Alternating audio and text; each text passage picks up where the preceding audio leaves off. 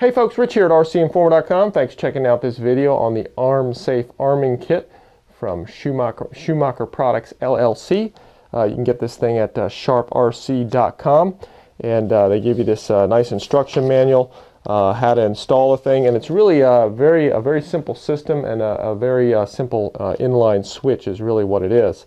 The reason you would want this thing is to really use on any airplane that does not have an easily accessible battery. Now I'm going to be installing it on the new Great Plains Cirrus SR22 that has a bolt-on canopy. 2 bolts go in the side. This airplane is meant for either glow or electric, and for glow it's just fine. For electric, when you put your battery in and install and attach your battery to your electrical system, the plane is now armed, and then you go ahead and you secure the canopy down with screws. So in order to get at the battery and disarm it again, you have to get out a screwdriver and take the screws off. So this is perfect for that, because this is an inline switch, guys, and a switch plate mounts to any flat surface, and essentially it goes between your battery, okay, and your ESC, and it acts as an arming device. So now with an airplane such as this, you can connect your battery. The plane is not armed.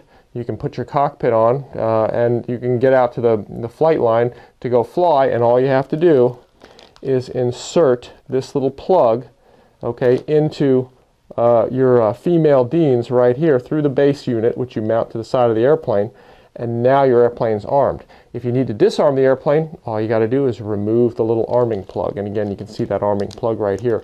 It's a real nice clean unit, and it installs very easily. Now let's take a look at how it installs on the Cirrus SR22. Installation of the ArmSafe arming system is really simple, guys. I'm going to mount mine on the bottom of my Cirrus right here behind the firewall, and all that takes really is using the internal ring here, which is threaded for screws. You're going to put this right where you want it and where you want the screw holes to be, and you're going to literally trace that out and use it as a pattern. Same thing really with the hole. So trace that out, drill a hole through there, cut it and round it out with your Dremel tool, and the whole thing will fit into place. All you need to do at that point is you take your mounting plate and you put this down into that hole, okay, and then this mounting ring will go in from the underside and secure with these 3 screws.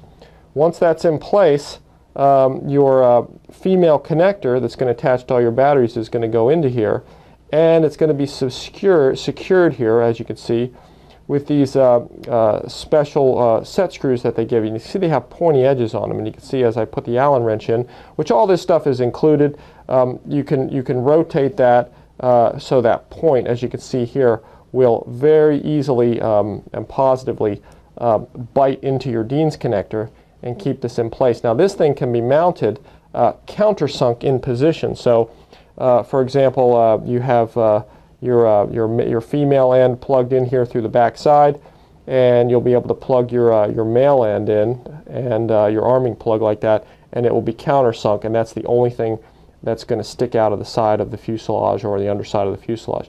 Now you can see this thing comes pretty complete. Again, it has the mounting plate, the back plate for the screws to go in. The set screws are included with this thing. Give you an Allen wrench and everything you need. The female end, the arming end, you also get this length of heat shrink tubing, and you can choose your gauge of wire, 14 gauge, 12 gauge, or 10 gauge, depending on what you need for your airplane. Here's a quick look at how simple it is to mount the ArmSafe switch plate. You basically use this inside ring as a guide for the outside. You put it in place, you mark it with a pencil, and you simply remove it. From here you just take a drill bit and you drill several holes in here, remove any excess material so the switch plate can fit into place. Then you go ahead and you put the switch plate in position, drill your 3 screws that hold it in place, and you put your 3 screws through. You go ahead and you mount your aluminum plate from the inside, and your switch plate is secured in position. The next step in installing the ArmSafe switch is to actually attach the provided female Deans connector, and as you can see here, this picture looks really just like my setup. You can see the ArmSafe setup down there just like in the picture, and you can see my Deans connector here coming off of my ESC. And what we're going to do is remove the red wire, just like it shows right here. We're going to use the supplied Dean's connector and wire, which you've seen I already pre-tinned and soldered it on here. And we're just going to put it in line with this red connector, and then the red connector can go down into the ArmSafe system and install from the outside. With all the soldering done here, guys, you can see from the ESC, the ArmSafe arming switch is plugged into the female end. It's all soldered in position. Okay, and your battery end comes here, and that'll plug right into the battery as normal. It doesn't get too much better than that, guys. It pretty much looks just like the picture, and it's real easy to install. Now, to complete the installation process, you can see way down there, I removed the mounting ring, the plastic outside bracket, just for the purposes of mounting this and making it easier. It's a good idea to take you know, the ArmSafe end, insert the whole thing down into this hole, and then complete the installation from the other side. With the airplane flipped over, you can see here the plug as it comes out of the fuselage. Now, I pre-mounted this just to try it out to make sure it was okay, but if you can see that little dot, that little indentation right there on the female side of the plug, and one on this side as well. Well, that comes from the set screws on the side here, and I'm going to show you how that goes in. You simply just remove the arming switch, you put your plate on, and you put your arming switch back in. And what you want to do is you want to set the height of this thing. You can have it kind of stick out or be flush mounted or put wherever you want. I just decided to make mine flush mounted like this. And then you go ahead and you take your Allen wrench and you go ahead and you secure those in position. Now, you don't want to over tighten them, because if you over tighten them, all you're going to end up doing really is just stretching out this lower base unit, and then it won't fit back into the hole. So really all you want to do is just check the security of these, make sure they just gradually and gently sort of bite into that plastic.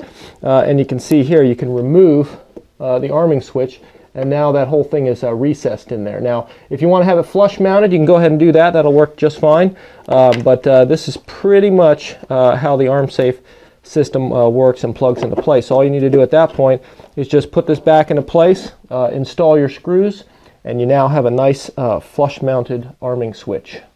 As we look at the ArmSafe system completely installed inside the airplane, you can see it is a really neat and clean installation.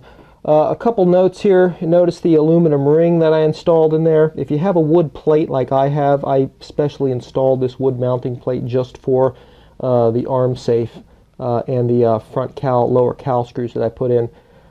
If you have a plate like that, you do not really need this aluminum ring. The screws will tap into it. Keep in mind, these screws actually are kind of special screws.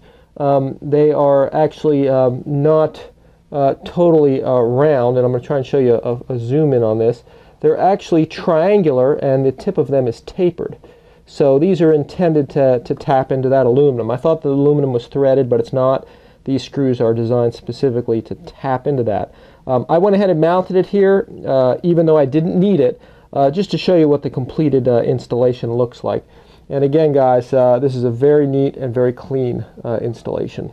Here's one last look at the ArmSafe arming plug installed on my Cirrus SR22 from Great Plains. You can see here I have a white base unit. And when you order this thing from Sharp RC, you can get it with a white or a black backplate to match your airplane. And you can see how nicely that this white one matches. Now, I would speculate that if you have an odd color airplane, you want to match the paint. I don't see a reason why you couldn't paint the outside of this plastic unit to match your airplane. Now, you can mount this thing on the bottom, you can mount it on the side, anywhere where you have a flat surface on the airplane. The Great Plains Cirrus SR22 has such a nice paint job on this fiberglass. I really didn't want to have the switch real visible, so I decided to put it underneath with the white backplate, and you can see it really disappears. You don't even know it's there. And it's a very, very low profile. Now, I don't have any fear of this thing falling out. It's in there nice and tight. It's also important to note with my installation, I have a separate receiver battery in this airplane to power the receiver and servo. So even if some fluke occurrence were to happen, this battery were to pop out, or I'm sorry, the plug were to pop out of the airplane, fall out, it would just cut the engine off, and I would still have control of the airplane and be able to glide it to a landing and so forth. So, but to give you an idea of how tough this is, it's very secure. It's got a nice rubber base on it. You grab onto it, and pull it out. And you can see it takes some effort to get this thing out of there. I'm going to go ahead and arm it for you. I have the airplane receiver battery plugged in. I have a 6-cell pack in the airplane, and the canopy is secure. And this is what's going to happen. This is the condition you're going to have your airplane in when you're getting ready to fly it. You got it on a table. You put in your battery, secure your canopy, and the airplane is disarmed right now. So when you're ready to fly it, you go ahead and you plug in your plug, just like this, and it really just fits right in, and you push it down into place.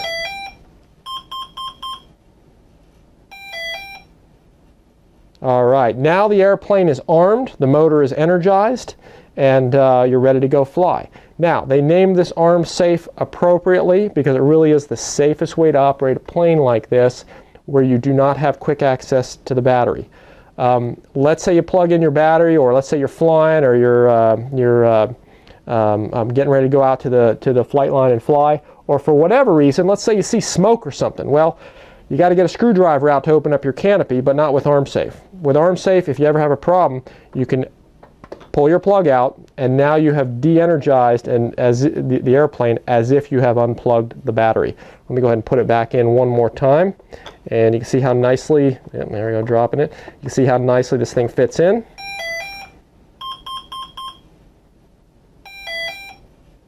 All right, now we're safe to fly, guys. One more thing I would suggest, guys, if you go this route, which I think is really the best way to go for this kind of airplane, I would suggest getting a second arming plug. It's red, it's easy to see. However, this is the kind of thing that I bet you could drop it and lose it pretty quickly. So it's not a bad idea to have a second arming plug just sitting around in case you lose your primary plug. Anyway, guys, without a doubt, I can highly recommend this thing. I am probably going to have one of these in every electric airplane that I have, where I can't get at the battery quickly, because it mounts nicely. It's definitely the safest way to go. It's just a really super nice product. Check this thing out, guys, at sharprc.com. They're sold right here in the USA, and they're just a few dollars to get one, guys, and it really is the best way to go. Anyway, guys, I appreciate you checking out this video. Thanks for stopping by, checking out RC Informer, and we'll see you next time.